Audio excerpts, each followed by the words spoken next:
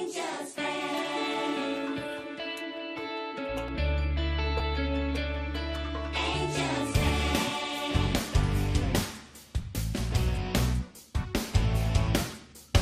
Angie Town. The paradise you've always dreamed of has a special friend for whom the moment to grow up is there, and so she has to leave. For the challenge is hard, but the warm is a heart. Get rid of all your fears. The rewards on the way if you keep having faith. You're gonna learn to fight with an angel and an high-speed flight. She's gonna read your mind, protect you from the devil's fire. Even if you feel safe, don't you know that there's a danger hiding? You can just make it through with love and an angel's flight.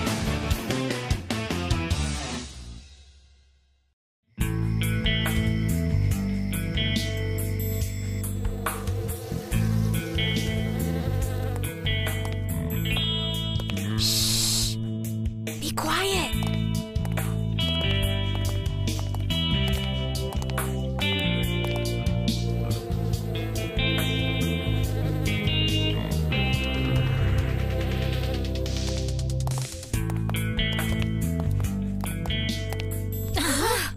I'm sorry. Be quiet, sweet. They might hear us.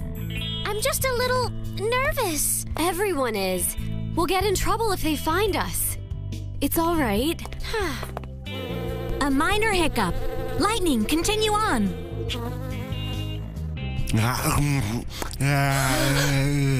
What's the big deal? You scared the wits out of us. But I was just eating a sandwich. To you, it's just eating a sandwich. To the rest of the world, it's a catastrophe. Thank you. Whenever you're finished flirting, We can start the meeting. Let's sit down. so what kept you? What's the matter? A little intimidated? Actually, it was you that was too early. So you say. What's the matter? Can't you tell time? Now, angels, we didn't come here to fight. Raph is correct. That'll be a first. Come on, Kabale, we talked about this. Actually, all you said was that we should have a meeting with these meringues. And you still haven't explained to us why. I know. We need to figure out who kidnapped Solvus and then who cloned him and then how they tricked Sweet into kissing the clone who she thought was Alexander in front of Raph, which caused that discordant vibration stuff.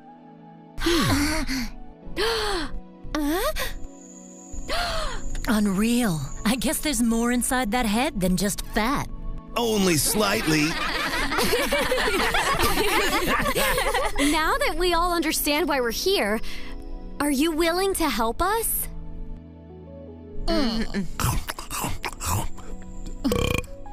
Of course we are. But where do we begin with the investigation? Right here. Tell us more about your captors. We need to hear every detail of what happened.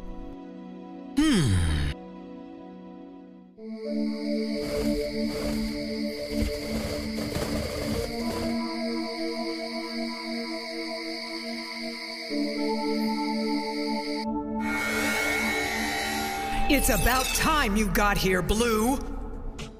Well, so, what do you think of your new hideout? A little on the, small side? Don't take that mocking tone with us.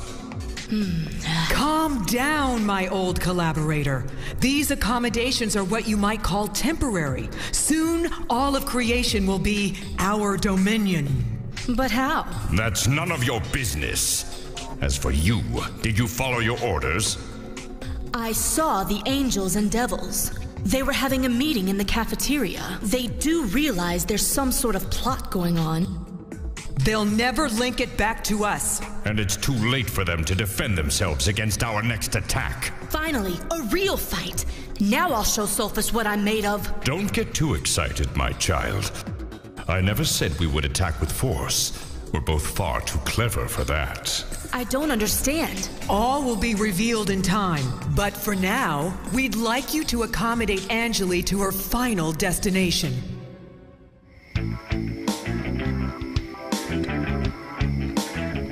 then. They threatened you at the start of the second year? Yeah, that's right. It was the first time I met them. It was terrible. Who are you? Just what do you think you're gonna do? You know an angel named Raph. Now, behold Raph's mother. Oh, you've got Raph's mother? She's our prisoner, Sulfus, and if you don't want us to hurt her, you will need to follow every one of our commands to the letter. You monster! Calm down, boy, and listen. Your first order is to ignore Raph completely, as if she were a total stranger. That's why you seemed so distant. That's right. For once, he wasn't your little puppy. Jealous much? Oh. Now you understand? But wait, did these same two people order you to write on your laptop that you secretly liked somebody else? What's that? I never did anything like that. But I read it. I could never forget that. Huh? Kabiria thinks I let you walk all over me. What a jerk she is. I can't believe Kabale wrote in her diary that I'm a stupid girl that will never amount to anything in this world. Well, listen to what that fatso gas wrote about me. Mickey is lazy, apathetic, and on top of that, looks like sour milk. Huh? This laptop belongs to Sulfus. I never would have fallen for Raph if I had met her first. What's so funny? I only wish Raph was literally walking all over you. And saying sweet won't amount to anything is like saying the sun is just a little yellow. But the sun is yellow, isn't it? Exactly. One more crack like that, and you'll be eating your teeth. Calm down. I need my teeth. Besides, I never wrote that stuff about you. Yeah, I didn't write anything down either. Same here. Then who did write it? Blue.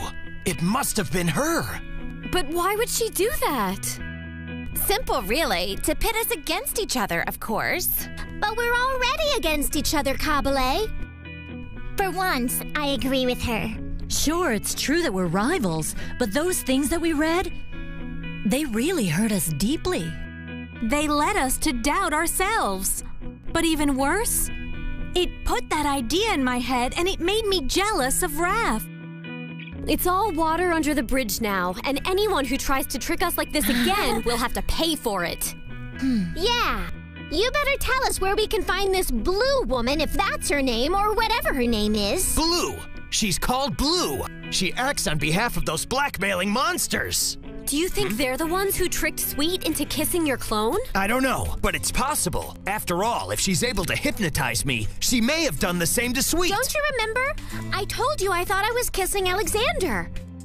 That's right, Sweet. It's me, Alexander. Oh, I know that type of potion. What is it? Sweet confused Sulfus's clone for her beloved Alexander, a typical effect from an hallucinatory serum. Please allow me. What?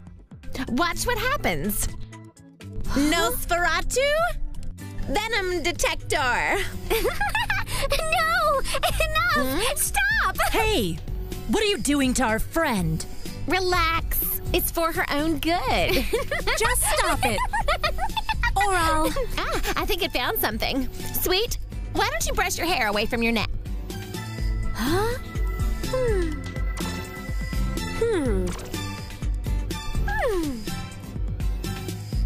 Those look like bite marks. It's a snake bite. Oh, of course. Now I remember. Now, bite her. Ouch! What was that? What do you mean? I swore I felt a little pinch. Hey, don't look at me. I wouldn't dream of it. Oh, no? I wouldn't put anything past you. Alexander? And since then, every time I was looking at Sulfus, fake Sulfus, I saw Alexander. Now it all makes sense. It was a trap for Raph. That's it. They wanted her to break out into a jealous rage to cause that vibration. But why? What's the point? Do you know what their plan is, Sulfus? Sorry, but Hold on. Your mother, Angelie, she knew it. She was trying to tell me. Now how do I get out of here? Darn it! Sulfus. Huh? Who's there? It's me, Angelie, Raph's mother. That's not possible. You're... I have been asleep for hundreds of years, but I'm still alive. And just like my daughter, I have the power to communicate telepathically. Now listen to me. Because this sleep drains my energy, I can't communicate for very much longer. You need to protect Raph, because the continued existence of the universe depends on her. Why is she a threat? What do they want? To use her for the Libra of the Veto. My mom. She was asleep, but you talked? And I'm convinced she'll wake up one day. But Angelie made her point. It's a plot against Raph and Sulfus to find the Libra of the Veto. So you mean if we find a Libra before anyone, we find the blackmailers? Find a Libra? That's impossible. No, it isn't, Dope. If I remember correctly, there's a map that shows the exact location of the temple. Splendid. And where are we supposed to find this map? Unfortunately, I have no idea. And you call me the dope, huh? An idea. If there's someone who knows everything about geography, that would be Omnia. Let's go ask. And we'll give Gnosis the 3rd degree. Sorry, I can't go. I have a projection lesson. Ditto. It's up to us. Come on, devils. It's off to work. We'll meet later tonight to compare notes on what we found out.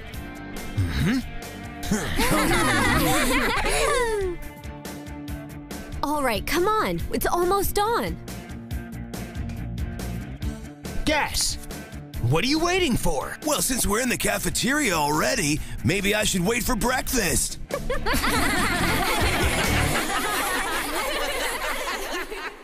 Angel's friend. Angel's friend.